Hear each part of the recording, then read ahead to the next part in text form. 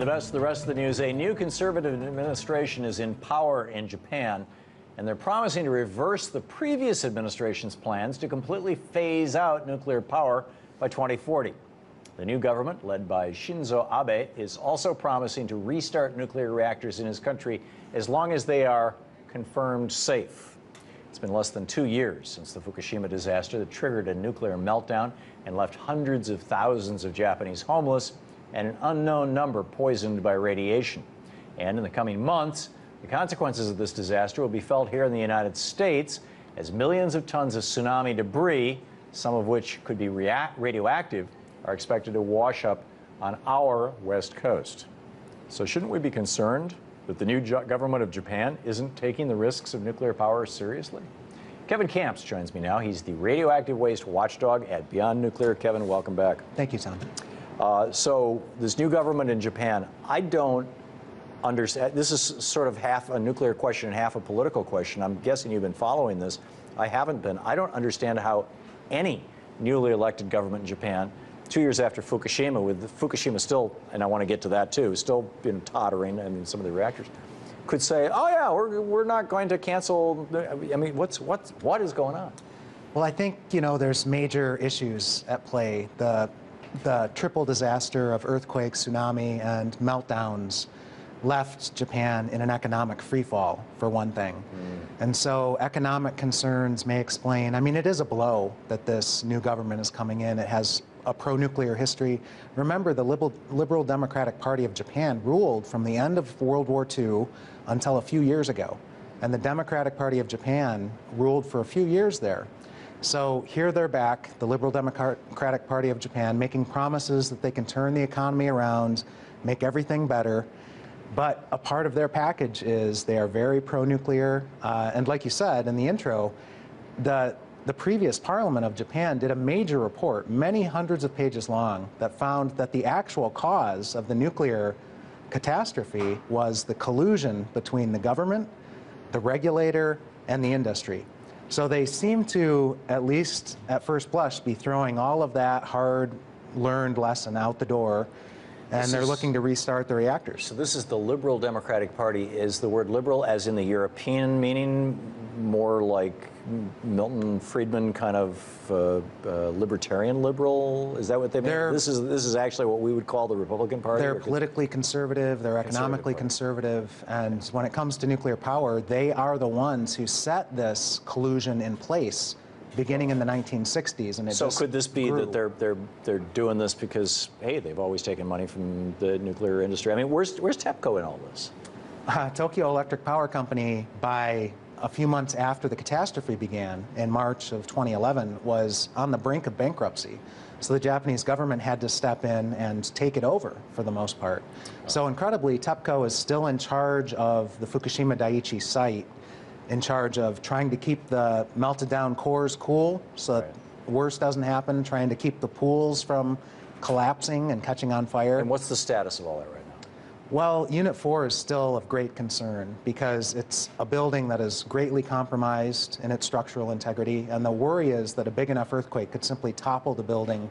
And once the cooling water is lost from the pool in that collapse, then... This is the building with the waste in the ceiling, in the roof of this 10-story building. All of the reactors have the same setup, and there's waste in all of these pools. Nothing like what we have in the United States. Our pools are crammed, much more full than the ones in Japan. But there's enough in the Unit 4 pool, for example, that what's happened already would be 1/20th of what that pool could disgorge in a fire. Wow. And what about this nuclear waste that's heading for the United States? Geez, almost a year ago, it seems, you were on telling us about nuclear waste was hitting the west coast of the United States. Is this a second wave? What's going on? It'll be continual for a long time into the future. There's the surface flotsam and jetsam, the floating materials, which if you read the mainstream media the past couple days, there's this discounting that, oh, it's not radioactive. There's no way to know that. It could well be radioactive. Another piece of news that just broke today is that 8 crew members on the USS Ronald Reagan, which was on the east coast of Japan taking part in the rescue and recovery after the earthquake and tsunami, 8 of those crew members out of the 5,500 on the aircraft carrier, have sued Tokyo Electric and the Japanese government for the false information that they were operating under in those first critical days of the disaster, because they were exposed on the deck of that aircraft carrier to the radiation coming off of Japan. This was the shining radiation as opposed to the particulate radiation? No, this was particulates, this was gases, especially the radioactive iodine 131 was coming out in huge quantities at that point. But the Japanese federal government at the time was denying that there had been a meltdown. So was Tokyo Electric.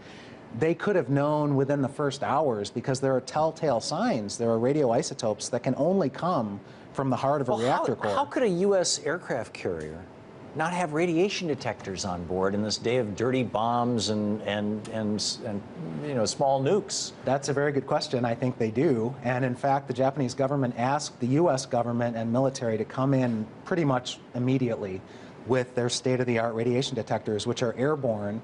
They're really designed to detect atmospheric bomb blasts, so that they can sniff down who just blew up a nuclear bomb, and who's responsible and what's going on. Kind of find out what North Korea's up to, that sort of thing. Yeah, exactly. And those were deployed in Japan, and there was real-time transmission of that data back to DOE headquarters here in D.C. But were any of us informed? They weren't telling us, and they weren't telling the soldier or the sailors on board this ship?